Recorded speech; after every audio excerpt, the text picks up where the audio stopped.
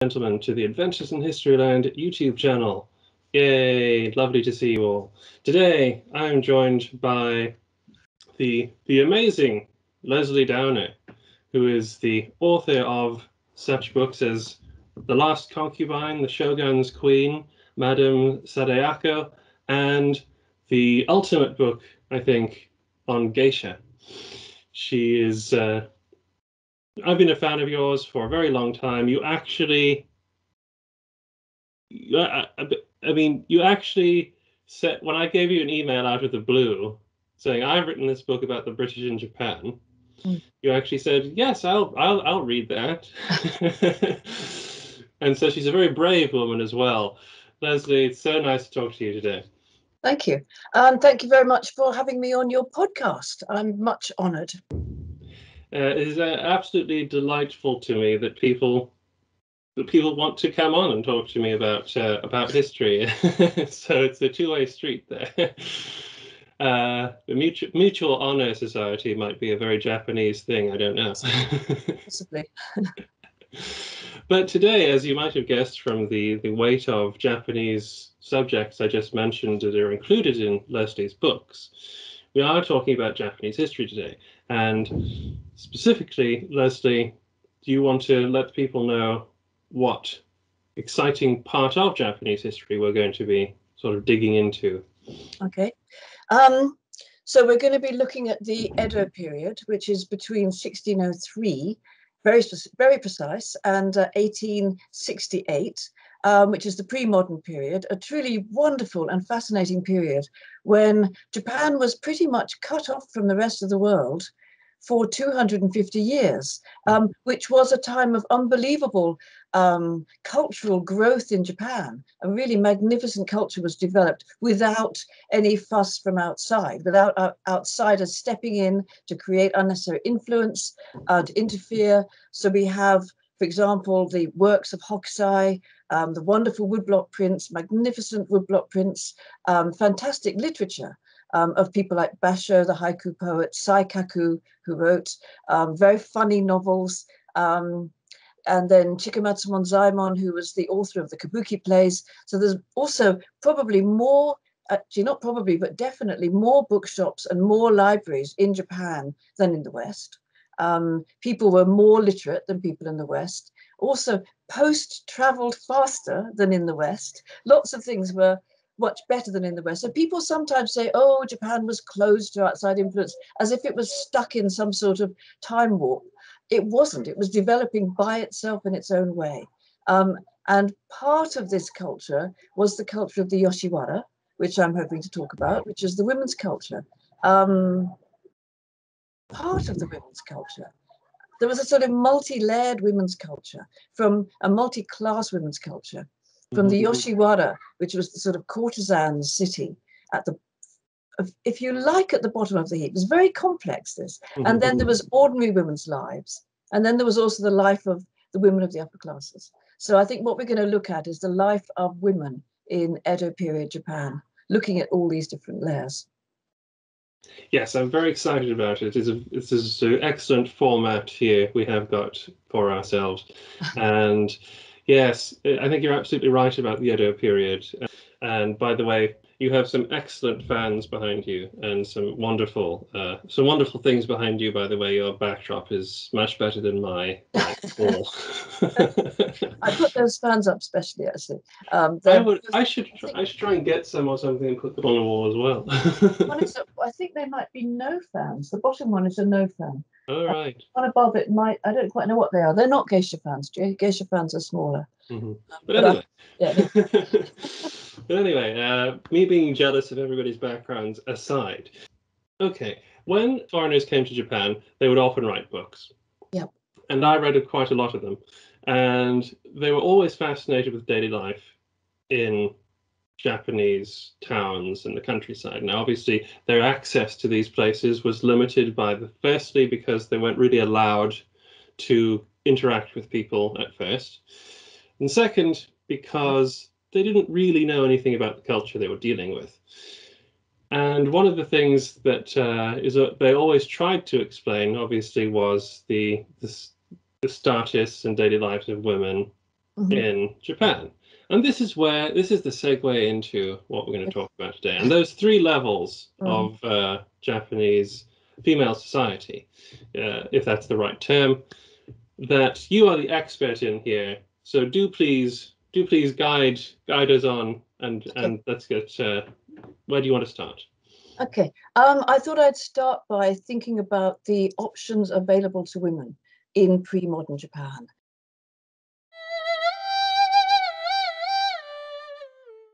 What were the options? And the answer is that there weren't many options because your fate was decided by your family. But to extend that applied to everybody. It didn't just apply to women. It applied to everybody.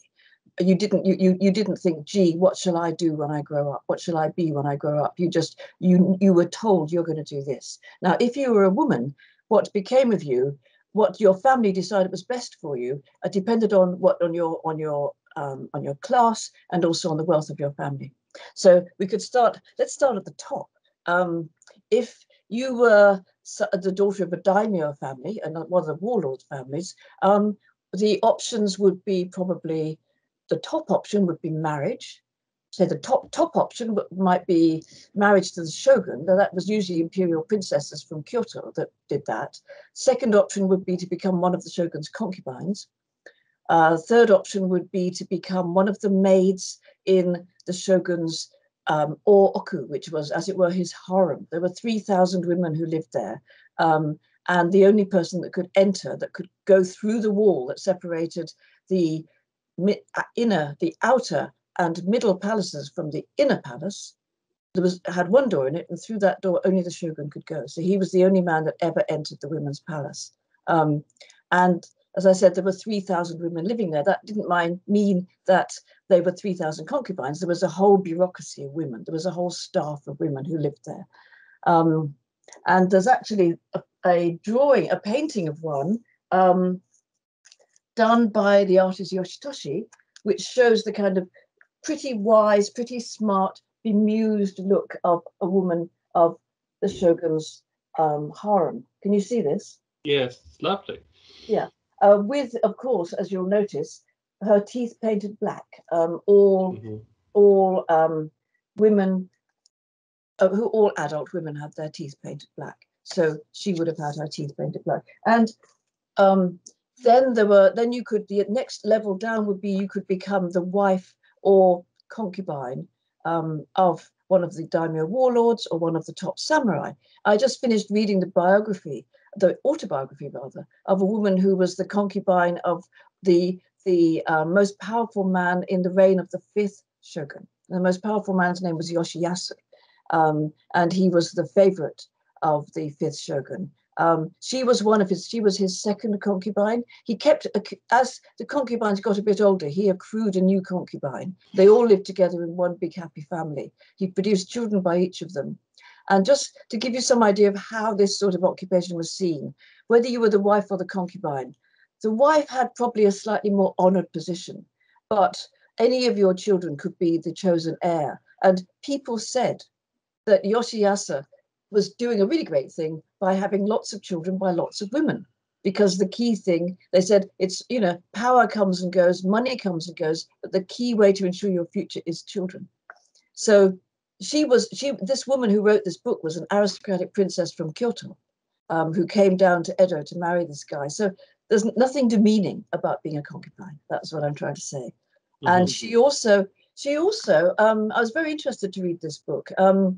She was not unfree. I mean, she didn't consider herself not to be free. Of course, she didn't go visit the slums downtown because she didn't want to visit the slums downtown. And when she went out with a group of retainers because she was a great lady. She had a whole staff that went with her. And when she did go out, she went in a palanquin. She probably went somewhere like to visit other great houses, or she a few times visited the shogun's castle. And the ladies from the shogun's castle, they were equally not unfree. They came to visit her, and they went for lovely walks in her lord's garden, which is the Rikugien in the north of Tokyo now. So nobody felt that they couldn't do stuff, but there were parameters of what you did. If you were going to do something, you probably, made a date for it. You would go with a retinue, and your host would be expecting you, and there would be a huge and glorious party. There'd be entertainment, there'd be dancing, there'd be theatre. So, and you could also go to the kabuki theatre, again with your retinue. So it was a pretty good life. I mean, somehow, again, Westerners write about it and say, "Oh dear, a gilded cage." But I don't think you would have wanted to get out. Why would you want to get out? It was fine. It was fine. Yeah, I think that's a fair point. There is within the construct of the gilded cage, it rather depends on your definition of how troubled are you by the concept, really, as a person, and as in terms of how you've been brought up and such like that. And this is a good life, absolutely. And it's very interesting what you said about the freedoms that people assume are not there.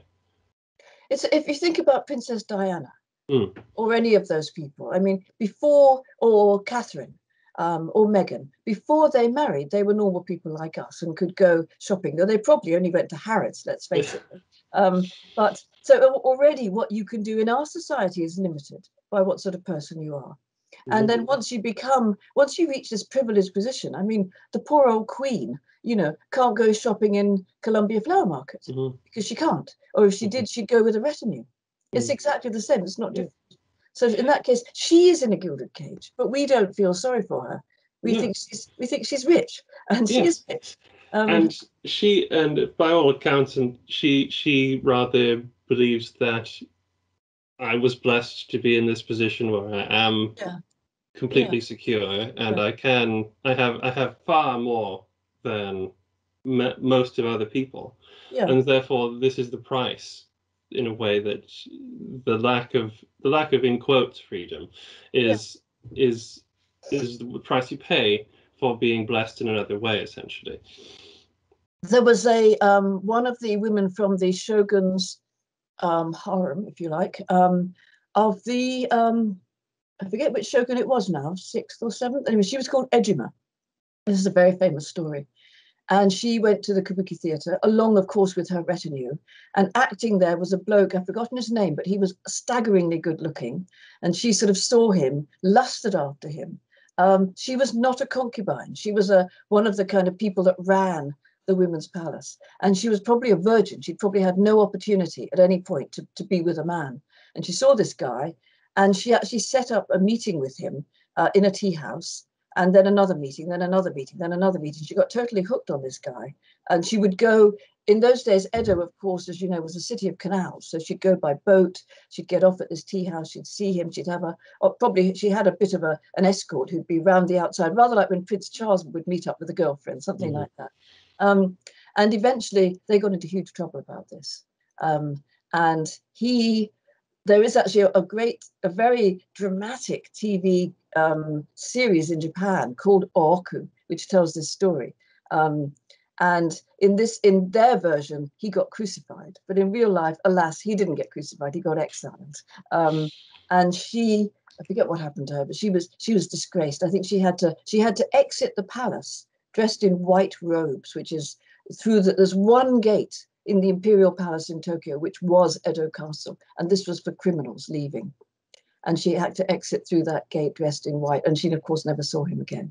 But it was probably worth it. It sounds like it could have been, yeah. But that's an example of someone that actually wished to break free of the situation. Maybe like Princess Diana having affairs or something. Perhaps so. I mean, when you're dealing with a group of people that size, you're bound to find a few of them who don't quite accept the lot they've been given.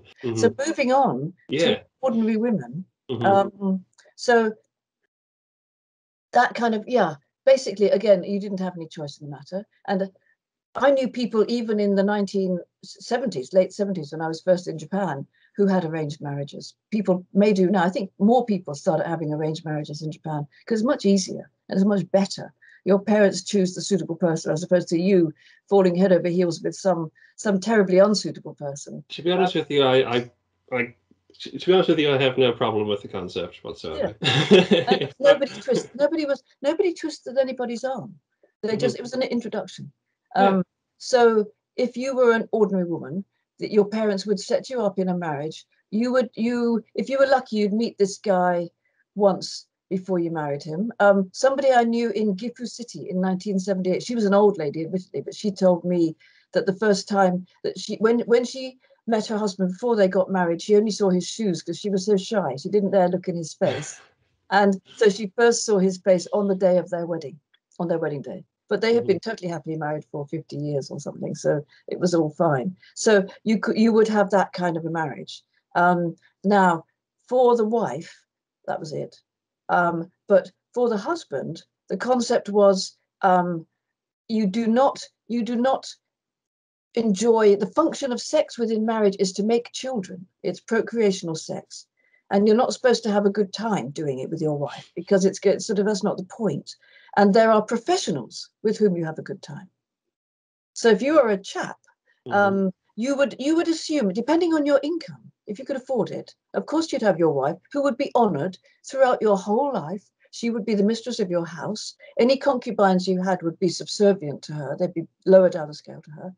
Any concubines who had children, if your wife didn't have children, you know, the children might be given to the wife to bring up. Or if you happen to know a family that had no children and one of your concubines had a child, you might take that child, give it to the family that had no children. So you had so the man has his wife, as many concubines as he can afford. And he is also free to go to the pleasure quarters and to see courtesans. And these are professional ladies who know what they're doing. And that's where you have recreational sex. So that doesn't mean a man's life is actually more fun. It wasn't necessarily more fun, but that was what men did, and that was what women did. Fascinating. And because and it's not unusual either within Japanese families in the Edo period for the concept of adopting children to other families. Essentially, it was actually yes, still goes on. Yeah, in fact, it was a very large part of almost diplomacy, like everyday diplomacy sort of family ties created not only through marriage, but because one of your sons became the son of another family. And I mentioned him yesterday. This happened to Inaosuke, didn't it? And Inaosuke, yeah. Inaosuke, yeah. He didn't get adopted by anybody. And he was going to become a monk, he said at one point. And then it just so happened that he hung around long enough that the heir to his original family died, and he became the daimyo. But also Yoshinobu, the last shogun, he was adopted into the Tokugawa. Yes, indeed, yeah. People were adopted a lot, and you could be adopted as an adult. Exactly, yeah. So it was a whole different, and also as a man, you could be adopted because the family only had daughters, and then you would take on the family's surname, and therefore you would continue that family line. So let's go. If we go to the Yoshiwara, let's go to Of course, let's go there. That sounds like an interesting place. So that was one of the pleasure quarters where you could go and have fun. There were quite a lot of pleasure quarters. And at this point, I think I'm going to bring up my pictures. What about Good idea. There we go. Good. Right. So I'd like to sort of tell you a little bit about the pleasure quarters and how they work. And to start off, this is a picture of a tayu. Right. This is a woman. I actually met this woman in Kyoto. And the whole pleasure quarter culture began in Kyoto in around, I think the late 1580s. There were loads and loads of prostitutes and courtesans all over the place. Now, there was no problem with morality. Forget about the whole Christian thing about morality and all that, but it was disorderly. And also, the shogun hoped that these people might pay some taxes. So the idea of this man called Saburo Monhara was to gather these people together into one place where you could keep an eye on them and keep an eye on all the rough elements that went there. So these became small cities of women. and the men went there as visitors. This is these men who already have wives and concubines, but they're out to have a bit of fun.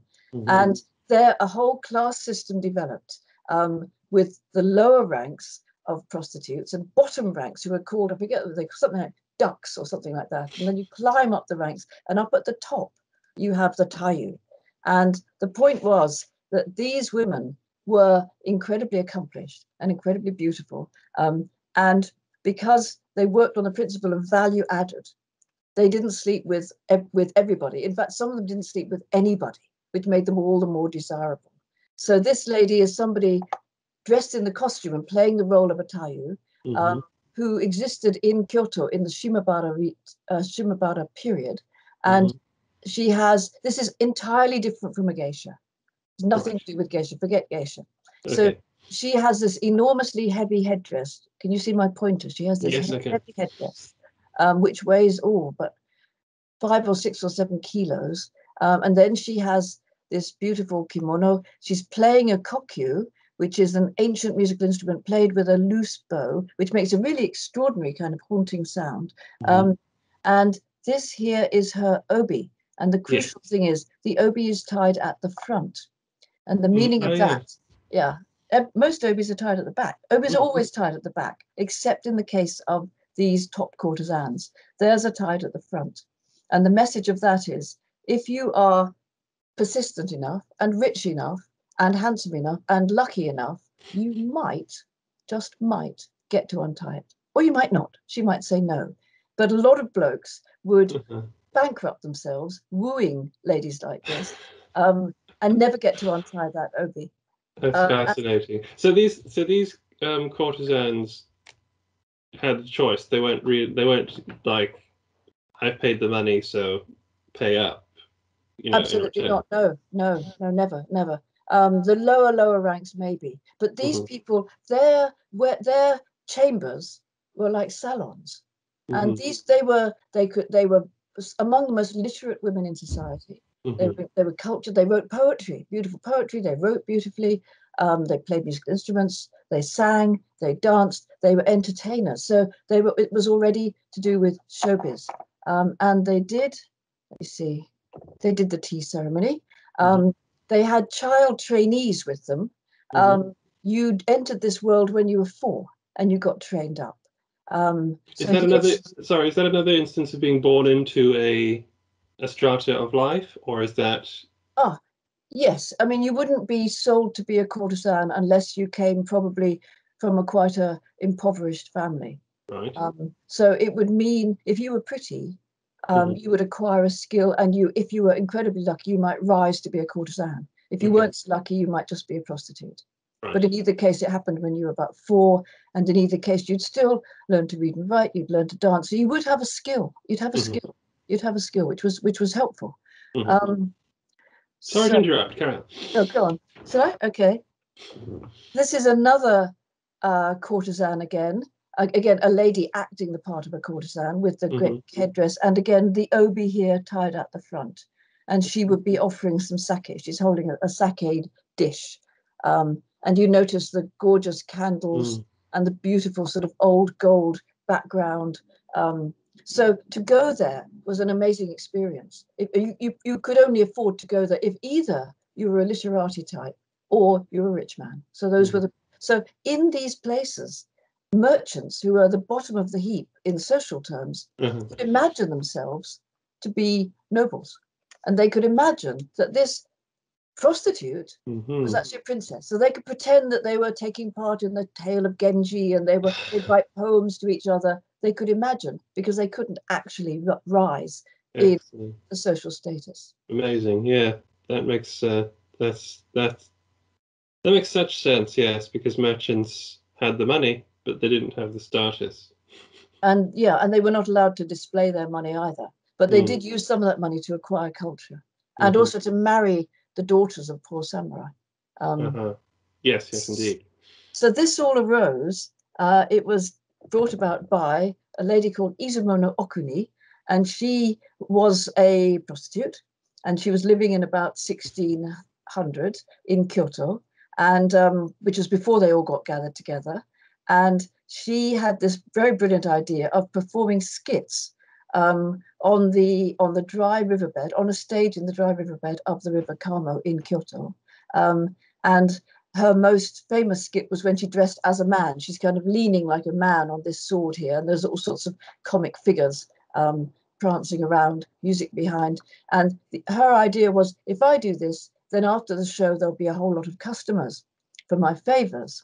And it worked. And so she became incredibly popular. And so soon, all the courtesans and prostitutes of Kyoto were all doing wild and crazy dancing. And the word for wild and crazy dancing was kabuku. And from that came the word kabuki. So at that point, kabuki, this was the origins of kabuki and the origins of geisha. And kabuki and geisha are two sides of the same coin. The geisha do the kabuki dances, and basically the geisha and the courtesans and the prostitutes were like parlor performers. They performed to a private audience, whereas kabuki is on the public stage. Mm-hmm.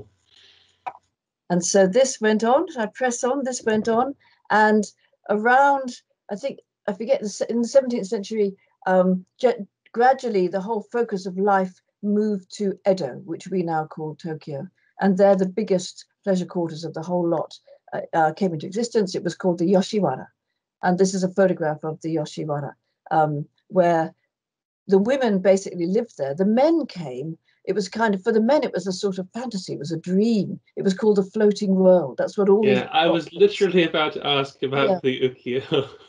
Yeah, I mean, the floating world is this is a marvelous world if you're a man. It's a world where you could, once you step inside the Yoshiwara, once you're in there, it's kind of like Disneyland. Once you're there, you can do anything you like, and whatever you do will be forgotten the next day.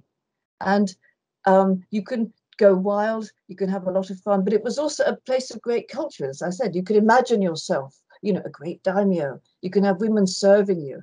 And the fact you're paying for all this was, it's neither here nor there. Mm-hmm. So this was the heart of the floating world culture. And as I said, it was, also Mitford went there quite a few times, Alden and Mitford. Indeed, yes. Yeah, so I can think that I've read at least two. Sato, yeah. Yeah, Sato as well. Sato, yeah. But he said it was very decorous. Mm-hmm. He said it was, and Edward Seidensticker wrote that an evening in the Yoshiwara was like an afternoon at tea. Yes. But Mitford said the Yoshiwara was very decorous as compared to Yokohama, the port town of Yokohama, which he said was nearly as leprous as London's Haymarket. Just goes to show how bad things were in London's Haymarket. Indeed, yes. There was a gentleman by the name of Dr. Rennie, I think he was. He was an army surgeon or something in from China. And he visited a quarter of Yokohama, which he called Gaikuro or something like that. Oh, the Gankuro. The Gankuro. No, and, it's an inn. Yeah. Mm-hmm. And they seem to refer to this as the special, in quotes, pleasure quarters at Yokohama, which was connected by a sort of a bridge to the rest of the in quotes Japanese town.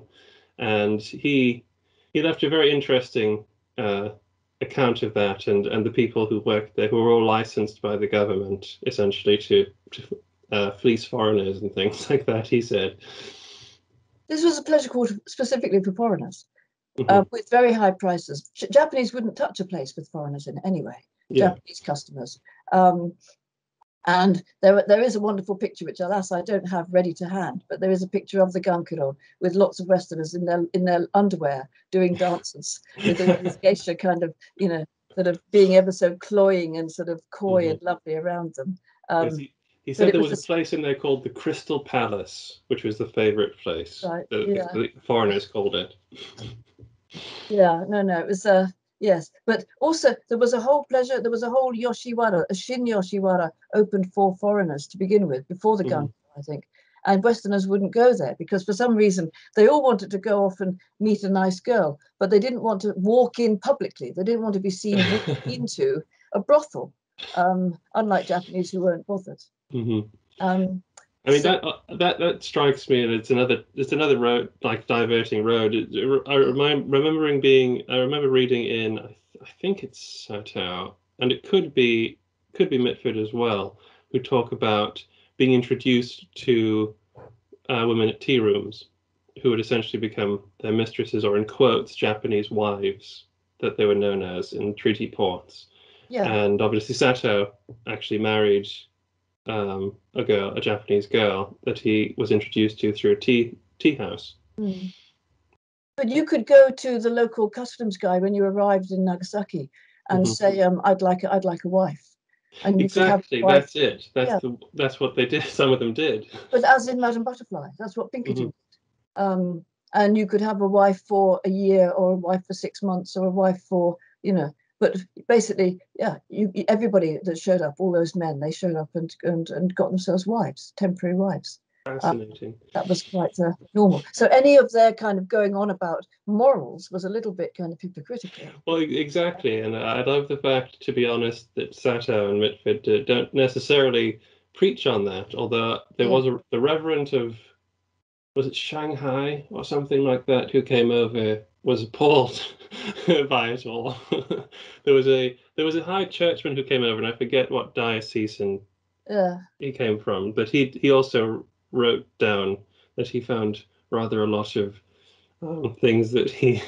I have to say, it wasn't only Japan. I mean, Oh yes, a man could do that all over Asia. He could probably do it in the West, but he'd have to be more surreptitious. But probably all over Asia. Yeah, I think there's fun to be had in the East, which it seems that way. Yeah. And it was known to old Japanese hands and stuff like that. This is the wisdom they would pass on to newcomers coming in. Go to the customs official. And so anyway, Yoshiwara. Yoshiwara. So what Westerners saw, this was the lowest level of prostitute, and they were what it is described by Japanese as being behind a lattice. Westerners saw them as being in cages, but in any case, there they are, and you can pick and choose one. And because they're low level, the woman probably, she has a minder that makes sure that she does go off and provide the necessary service. But the higher you get, the more choosy you can become. And as I said, at the top level, what you're basically running a kind of salon. So if you were a man and you go to the Yoshiwara and you want to woo one of these gorgeous oiran, I think I have a picture here. This is a lady performing the part of an oiran, which is the same as a tayu in Kyoto, an oiran in Edo. And again, this is the knot of her obi. This. Wow. Oops, sorry, I've gone. Yeah, there. That is the knot of her obi. Good grief. And so you can tell by the look on her face that if you were to woo her, she wouldn't be that easy to woo. And what you'd have to go to her salon, you'd have to sit with her, and she would maybe deign to serve you a cup of tea. You'd have to have a whole entourage with you, all hired from the Yoshiwara. You have to pay them all. Then they all have to eat. You have to pay for them to eat. Basically, you pay a fortune. That's day one. Day two, you do the same thing again. Day three, you do more of the same. And it goes on. It could go on forever until you are totally bankrupt, in which case you go and kill yourself. Which Japanese kind of like this idea of people used to say, I think they used to say, people in Edo would bankrupt themselves for pleasure. People in Osaka bankrupt themselves for food. That's very famous. I forget what people in Kyoto bankrupt themselves for, something else. Maybe clothes. I think clothes. That would make sense. Yeah. Clothes. But is the size of the obi relative to the difficulty of untying it by any chance? Is like I don't think so. Let me show you the next picture. This is a real oiran. It's not somebody dressed up. And with her is her little child assistant. And you can see again the size of her obi here. And also you can see that she's wearing clogs. And this is the same picture. You can see these are all her child assistants who will grow up to become, hopefully they'll be oiran. But if something were to go badly wrong, they might just end up as prostitutes. So they have to play their cards right. But you begin when you're 4. And this is a very beautiful oiran, usugumo of the Kado Ebiya. And you notice the clogs she's standing on. My goodness, yes.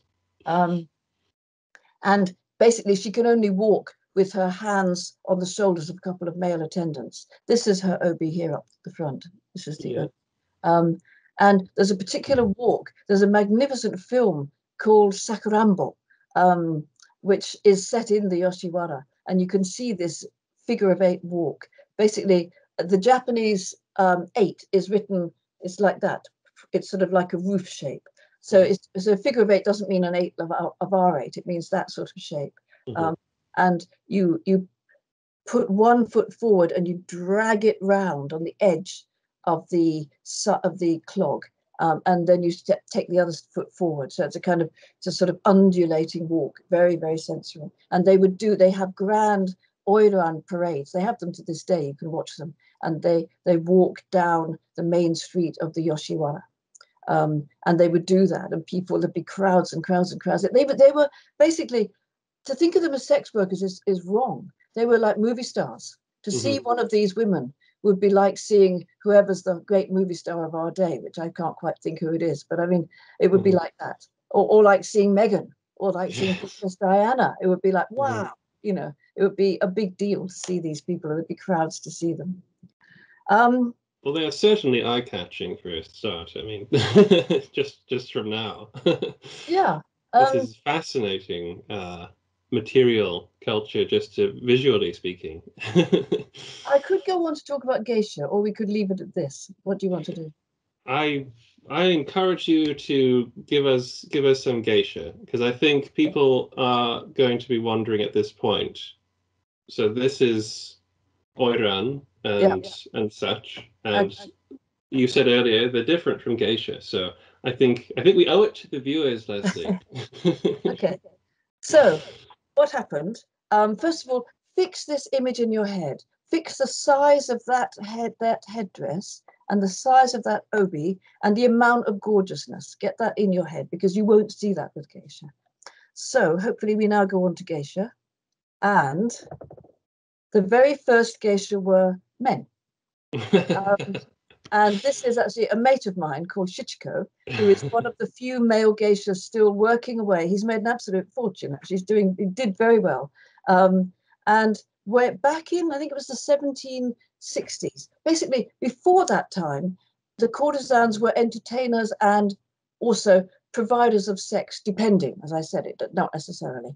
But it was, I'd say, number 1, showbiz, and number 2, sex. But around that time, the job of entertainer began to become separate from the job of provider of sex. So then you'd have the courtesan holding court in her chamber, but then you'd also have these people who were dancing and singing, playing musical instruments, and they became known as geisha, because geisha, gay is arts and sha is person. So they were arts people. And the very first geisha were men. And they're also called taikomochi. Taikomochi is holder of a drum. Hokan is a jester. They're also called hokan. And then gradually it became more and more women doing the job and less men. So Shichiko, actually the number of male geisha in Tokyo at the moment, when I last saw Shichiko, which wasn't that long ago, had increased because people were joining the profession. But here you've held in your head that all that gorgeousness. This is a geisha. So female geisha, number 1, the obi is tied at the back. And they were forbidden to steal the courtesan's customers. So no sex, in theory. In practice, of course, who knows? And also no gorgeous hairstyle, a demure hairstyle, not so much fancy makeup, no fancy makeup. And this is a professional, this is a lady I knew called Kokimi, who was in Shimbashi. And she was a very famous dancer. So they are the dancers. So you go to see the courtesan and there is a performance. And it is these people who do the performance, these people play the music and everything else. And so that is the origins of the geisha. And this is a street this is Miyagawa-cho in Kyoto. And this is it 20 years ago. It's looked a bit sort of scruffy. It got fixed up since then. But these are Michael walking down the street. So it's an ongoing profession. It's not finished. It's ongoing, as far as I know. And so if again, these women, these days, life these days for people who become geisha or anything like that is a bit different than it was in the past. So in the past, you'd get sold by your family because your family was poor and you were good looking. These days, people actually want to be geisha, and there are actually TV programs about geisha, and people see them. People's parents still tend to disapprove, but I mean, I knew somebody from Osaka who had run away to be a geisha, but what they are custodians of the traditional Japanese arts. They practice, Japanese dance, Japanese theatre. So people want to become geisha because they want to do that. And they also want to look like that. I mean, the look of the geisha is part of the essence of the geisha's being. It's the look. So when you start to become a geisha, the first thing is that you get taken on. You have to get taken on by a particular geisha house. It's like when you go to Oxford, you have to get taken on by a particular college. You don't just go taken on by Oxford. So they get taken on by a particular geisha house. Then they're in training. They're called a tamago, which is an egg. Tamago means egg. Then they do shikomi, which means learning by watching, which is how you learn everything in Japan. You don't read a textbook. You follow your master and you do what they're doing. So you learn. And after a year or so, you have mise dashi, which is the sort of like becoming a debutante. It's coming out. And you have your face painted up in this way, very fancy headdress put on for this occasion, bottom lip only painted red. And you step out in your finery for the first time to make yourself known to the geisha mothers of the neighborhood, and so that they will send you customers, because you've got to have customers. And one of the key things about this lady's back view is that she has her face is painted white, her back is painted white, but she has this serpent's tongue of bare flesh at the nape of the neck, which is said to be the very sexiest part of the body by Japan. Hence the plunging rear as well of the kimono. It's a décolleté at the back. Exactly. Not at the front. And here is the obi, so it's a big obi, but it's at the back, not the front. I knew this woman actually. She's so she was the geisha house mother, and so here she is. And I'm going to show you a pair of these clogs in a minute when I finish these pictures. So this is this young girl. And she's going to set off. She's going to walk all around the neighborhood, and she's going to knock on each door, and she's going to say, I beg your favor. I am a new Michael. Could you please, send me customers? It's a sort of ritual. And then she becomes a Michael, which is, and you are a Michael for 5 years. It's like being an undergraduate, and this is when you learn your trade. This is Harumi, who I knew quite well, showing off the pillow that she had to sleep on, which has a sort of wooden base and a padded top. And this is not a wig, by the way. This is her hair. And in the old days, this pillow would be put on top of a whole lot of rice bran. So your head would be oily. So if your head slipped off the pillow when you were asleep, you'd get rice bran in your hair and you get beaten. But one of the differences between then and now is that in those days, you began when you were 4. Nowadays, you begin when you're 15, once you finished your education. In those days, you were forced to do it. In these days, you choose to do it. And in those days, you got beaten. In those days, you do not. These days, you do not get beaten because it's a dying profession and people don't want people leaving. And you can also leave. You can leave. You probably wouldn't leave during your 5-year training. But after that is a moment when you can leave, is after your 5-year training. So this is her and her pillow. And this is her, you learn the shoulder drum, you learn the floor drum, you learn the shamisen, which is this beautiful kind of instrument, like a banjo. You learn to sing, you learn to dance. You probably have speciality. And that you will have that your whole life. So you'll be able to teach when you become too old to entertain men anymore. And this is her, not a very good picture, but you can see this is her all painted up. She spends the daytime in class and the evening entertaining.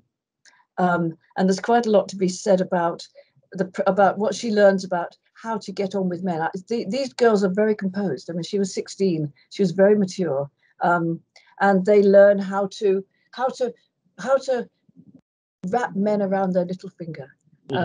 So, for example, if a Westerner goes to a geisha party, I've met Westerners who've been to geisha parties, and they'd say things to me like, "Oh, you know, that geisha really fell for me. She really did."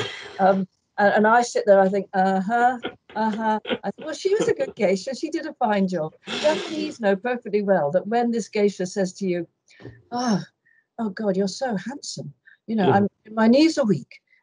They know perfectly well that you say that to absolutely every single man. They know that, but Westerners are Westerners are a little bit more simple. So Westerners don't necessarily get it. Oh, there's also another example of the geisha way of getting on with men is the golf geisha. So Right. I knew a golf geisha in Shimbashi in Tokyo, and the key thing is you go off to play golf. Of course, you wear the proper golf kit. People wouldn't know you're a geisha except for your hair. They probably know. And you go and play with some top businessman. And the key thing is you play very well. You play damn well, because he's not going to feel good if you're rubbish, right? So you play very well, but then somehow he wins. So he feels really good about himself because you were so good, but he won. So it's actually, these are quite useful lessons in everyday life for Western women too, I think. Yeah, exactly. That golf geisha scenario encapsulates a lot of a lesson in itself, referencing even back to the flattery of customers and making them feel like they're the only person in the world, even though this is literally their job. Yeah. There's a lot. I mean, but it's.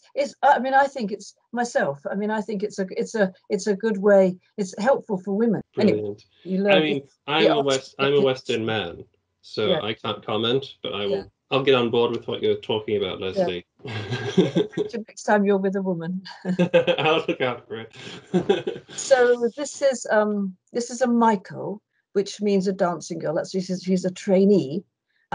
And then you have a whole graduation ceremony called erikai, which is the changing of the collar, and then you dress like this. And now she's wearing a wig, so that means that she can take it off, and she has short hair, and she can take off the whole outfit, and you wouldn't know she was a geisha. And also, she has low clogs. She doesn't have long sleeves anymore. She has short sleeves. She doesn't have a huge obi anymore. She has a smaller obi. She probably dressed much more demurely in black. So these are professionals, if you like. And so in Kyoto, they're called geiko. And in the rest of the country, they're called geisha. Because in Kyoto, you just do things differently. But the people of Kyoto think they're that little bit better than... No, so yes, exactly. It must be the other way around. Everybody does everything wrong outside of Kyoto. That's the last of my pictures, so I'll see if I can come back to you. So I could just show you this pair of clogs. Why don't I just show you? Yes, please. Yes, that was a wonderful gallery you just gave us there. That was a real treat. So these are geisha clogs. Yes, these are Maiko clogs. See, wow. Quite yes. Quite difficult to walk on. But I mean, it's a bit like women wearing stilettos. Being difficult to walk is irrelevant. I mean, you want to wear them. You got to wear them. Why do you know? Is it to what was it? Were they developed in that way for walking out? Obviously, because you don't wear shoes indoors of any kind. But is it to keep mud off you and things like that? Is that it? Well, these are higher, but as you saw with the courtesans also, they're way higher. I mean, there are lots of wooden clogs in Japan called geta, which are to keep you sort of off the wet soil. But why these are this high? I think it's also because one reason is because the Maiko would have been children. They would have been children. Nowadays they're not. Nowadays, as I said, they begin at 15, but they would have been little. So to raise them up to the same height as the customers. Right. Imagine if they're 8 or 9. That would make them taller. Yeah. Interesting. But yes, excellent props. You brought props as well. That's brilliant. People love to see these sorts of things as well. This is the book I wrote about it. About geisha. Yes. With lots of pictures in. Lots of pictures. Some pictures. Some of the pictures I showed you. Let's see, lots of pictures. Yeah. Oh, and I also wrote this book, Madame Sadiako, which is about Yes. a geisha who became the model for Puccini's Madame Butterfly. And you can see how beautiful she was. I'll just bring it closer. Absolutely, yes. I have this book. It's really good. Yeah. Oh, thank you. Yeah, I'm very keen on this book. I mean, I know I'm keen on the research I did. It was very fascinating. Well, we all have our favorites of our books, really. And this is my most recent one, which is The Shogun's Queen, which is about life in the women's palace, which we've also Indeed. And this is about the last shogun or the one before the last shogun? The Shoguns. He was two before the last shogun. Yes. He was hang on. He was the 13th shogun. Then there's the 14th shogun, and the last was the 15th. Okay. So he's the 13th shogun in this particular story. Yeah. And this is a true story. This is the story again of a woman who wielded power. Indeed. Is she one of the ones from Satsuma, or was she from Mito? I remember stories of a couple. She was from Satsuma. She was from Satsuma in the days when Shimazu Nariakira, who was a fantastic daimyo, was trying to make things work. And this particular shogun had some problems. He was rather weak, and he also had no children. And Shimazu wanted very much to persuade him to take the guy who finally became the last shogun as his heir, because this guy was extremely competent. Yoshinobu was a competent, brilliant, noble guy. In fact, Sato met him. All of them. Sato met Yoshinobu, and they all said what a noble figure he was. So, ladies and gentlemen, if you're looking for some good historical fiction, then the people who write about this period have chosen well, and Lesley has the novels for you. I mean, one of the books I most enjoyed reading about was Women of the Mito Domain, and I loved the little daily life bits that were included in that. About the times you would go to school, set out to go to school, and how you could tell a woman's status by how her hair was done, and the lovely little moments of a family sort of affection. A devoted wife, the author remembered, getting up every day and doing her husband's hair, even though he was pretty much bald by the end of his life, and she was basically just combing small little strands across his head, because that was the daily little affectionate thing she did for him. And that is a book I recommend to everybody to read as well. Lesley didn't write it, but it's one of my favorites. I love that book. It's very good. It's quite a long time since I read it. But I remember, for some reason, very strongly a part where they write about a man who married this incredibly beautiful girl, and then he went blind. And so for the rest of his life, he didn't know. He always thought he pictured the same beautiful, beautiful girl that he'd married, little knowing that actually she'd become old, I suppose. I think I remember that too. Yeah. No, it's very, and also that they all learned sewing. They were seamstresses. If you go to where was it? If you go to Mito, I think you can go to the school there. No, what do I think? No, Isa. There's a school there, and you can see what the classroom was like, where people learned. The book itself is very rich and very enjoyable, and if you're interested in any of the things we've talked about today, along with Lesley's books, by all means, support Lesley here. That should be on your list as well. So, well, that was a fascinating presentation, Lesley. Lovely to talk to you about all these things. I hope that those who have tuned in to watch are as inspired as I am right now to dig back into all these books, and I hope as well that they will buy your books. And so with that, ladies and gentlemen, if you like the video, do please like and subscribe, share around, tell people to come here and do the same. It's YouTube. It's polite. it's the right thing to do. And leave a comment below if you have any questions. If you have any questions directly for Lesley, with your permission, I'll pass them on to you. I'll alert you to their presence there, and we'll get an answer for you. And apart from that, again, thank you so much for watching. I do honestly appreciate all of the support people give the channel.